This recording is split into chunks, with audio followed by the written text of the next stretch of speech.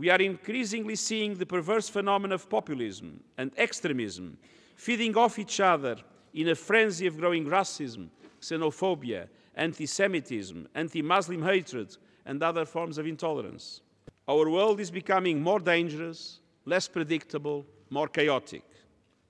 New conflicts are multiplying, old ones never die, and both are more and more interconnected with the threat of global terrorism and violent extremism.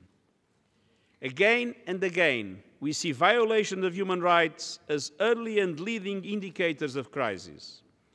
Again and again, we have seen human rights abuses play into the hands of extremists.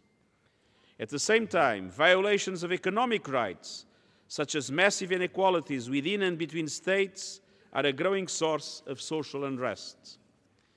If we are truly to address these challenges, we must make prevention our priority, tackle root causes of conflict, and react earlier and more effectively in addressing human rights concerns.